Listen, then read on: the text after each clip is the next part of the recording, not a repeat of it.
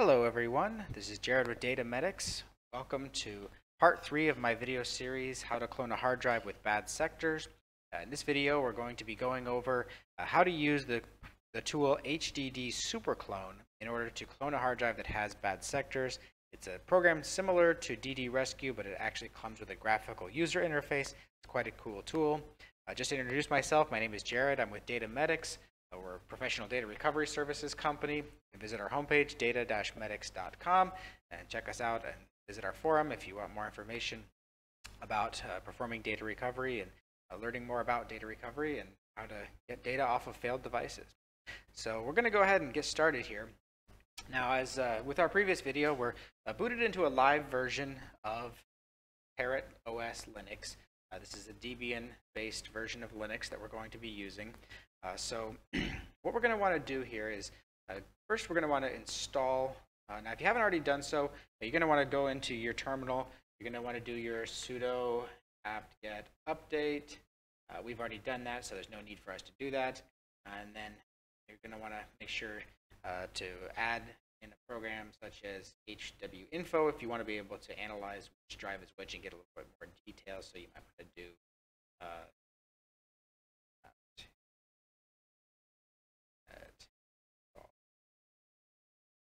info. Go ahead and install that. That can provide some useful details because then later on, once you've done that, we can just type HWinfo --short, and this way here it makes it very easy to identify our hard drives. We can get information about them, our partitions, help us figure out which drive is which that we want to be working with. So just as we did with DD Rescue, the previous video, you're going to want to be able to quickly identify your drives. Make sure to write those down, not get confused which drive is. No forgiveness when it comes to cloning data in the wrong direction. So if you haven't already done so, we're going to want to download and install the HDDSuperClone software. So go to start with Google, just search HDDSuperClone. It takes a few steps to find the actual download from the website. SuperClone, download area.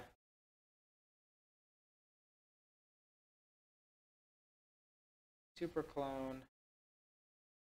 Click.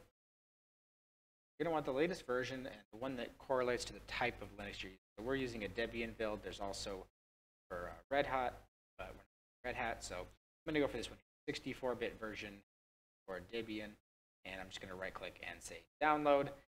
Now, if you do right-click and say download, it's going to give the option to just automatically open with the package installer. This is probably going to get an error because your browser is not running in super user mode. So you're going to want to go ahead and just hit save file rather than open. And then you're going to want to launch it from the file explorer. So I've already downloaded this, so we can just go into our downloads and then click where it says open containing folder. So just go ahead and click that. So we're actually now in our file browser rather than in our web browser. File browser generally will be running in super user. So now we can go ahead and just open it with our package installer, and then you're going to hit install package. For me, it says reinstall package because I've already run this, but normally you would just see one button that would say install package. Click that, let it run for a moment, and then it's going to be installed.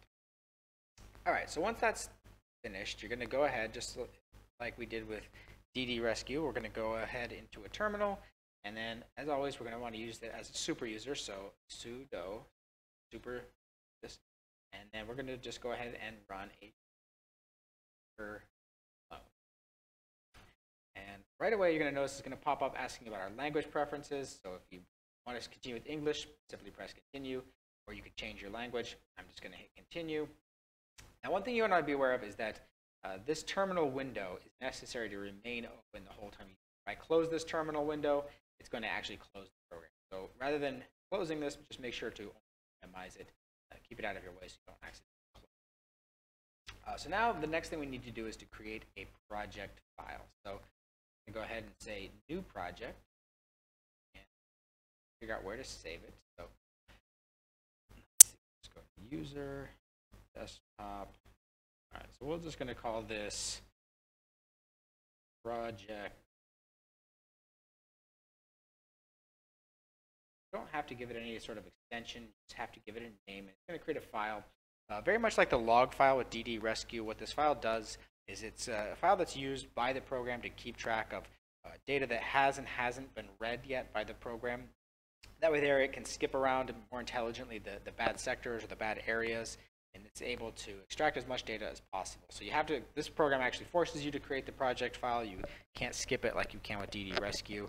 So we create this project file, just give it a name, select a location, and you press open, even though we're not selecting an existing file. We select open, which will create the project file. Next, we have to select our devices. So we first select our source drive. So let's go ahead and say we want to rescue this USB drive that I have connected. Now, we're getting an error here, probably because it's trying to read information about drives that are protected by this system. The system has a secure boot drive and TPMI module and all that sort of fun thing. So you might get an error or two. But eventually, if you close out those errors, you should get to a point like this where you have a list of source drives that you can select from. Now, I'm just going to go ahead and select this device here, SDC. It's just a generic thumb drive that I have plugged into the system. Now, when you click it, you notice nothing really seems to change. If you look carefully, it's very vaguely highlighted. It might be easier to see on different color themes. I'm using this sort of dark theme, but I've noticed even on the lighter themes, it's still not the most visible. But just make sure you click the one that you want as your source and then press OK. All right, so we see our source now is set to device SDC. So that's the device we're going to actually read data from. So that's the device we want to rescue data from. Next, we have to choose our destination. Now, right now it says null because we haven't set a destination. So when we set destination, we have a few options here. We could do a generic block device. That's going to pull up, again, a list of all of our block devices. So here's the system's SSD, that's NVMe device, SDC, which is actually our source device. It probably won't let us do that if we even wanted to. Another USB, which is what we've booted this computer off, or even a loop device, which can be useful in certain cases. So, but that's getting into some pretty advanced stuff. But instead, what we're going to do is we're just going to go ahead and use an image file. So in this case, instead of imaging from one drive directly to another drive, we're just going to create an image file that we can then use with data recovery software or whatever software to mount that image file we want to use once it's done imaging. So I'm just going to go ahead and select image file. As usual, it's going to pop up and offer to create a file. So I'll go to user, desktop, and then we're going to give it a name. So USB bin. I'm just going to give it the bin file extension to indicate that it's a binary file. It doesn't really matter too much what you give the extension, but something like bin is very universal. It tells data recovery programs and things that it's a plain binary image. There's no compression or anything fancy going on. And we'll just go ahead and leave it at that. So hit open. Let's just double check home user desktop USB _ image.bin. Now, we don't see the project file or the image file yet, but once I hit connect and start, we should see those appear on our desktop. I'm going to go ahead and hit connect, and as you can see, the bin file here now created itself. I don't see the project file, but that could be because there's no extension. It might be that Linux just isn't showing us the extensionless file in this graphical user interface. But now that we're connected to the drives, it's ready to begin imaging. Now, we have different options here that we could change. You know, we notice we have a soft reset button, a hard reset button. Because I'm on a thumb drive, those aren't going to do much of anything. But if you had a hard drive, sometimes sending this soft or hard reset command could kind of snap it out of a point where it's maybe getting stuck and not responding for a little bit. You could try rapping on these buttons and see if it'll go ahead and snap out of it. We could check the smart status of the drive. It's supported on this cheap thumb drive, but if you click that on a hard drive, you should get a full readout of information from the smart recording of the drive. You can set your clone mode. Now, because I'm using the free version right now, you're just going to notice it says slow driver, which is not really all that slow. It should actually work just fine. If you have the pro version, there's a lot of different settings we can change. We could change our clone settings. You know, we can adjust a lot of these parameters. You know, what skip size we want. One beautiful thing about HDDSuperClone is it's very self-adjusting. The developer of this had in mind being able to clone hard drives that had perhaps a failed read-write head. We have many of these hard drives that may have 8 or 10 read-write heads, and only one of those has failed. So this tool has algorithms that are very good at skipping around and learning kind of how big the bad areas are typically. So the program actually kind of learns as it goes. So generally speaking, most of these settings, the jump sizes, you could pretty much just leave alone. You don't really need to do a whole lot with that. If you want to change your read mode, if you have the Pro version, you could hit disconnect. You could change your read modes. You'll notice also you have like power off, power on, but these are obviously going to require an external relay to be set up on your system, which if you're using a Linux Live, you're probably not going to have that all set up and configured. But assuming this is just a typical case of a hard drive with some bad sectors, you can simply connect, make sure your destination and source are set to exactly what you want them to, and go ahead and click start. And you're going to notice it's going to start cloning data. You're going to see this little preview of data, so you can see there's actual sectors being read with very random looking data. And there's our project file. So here's our project file, our log file, and the binary image that's being created now of this thumb drive. So I hope you found this useful.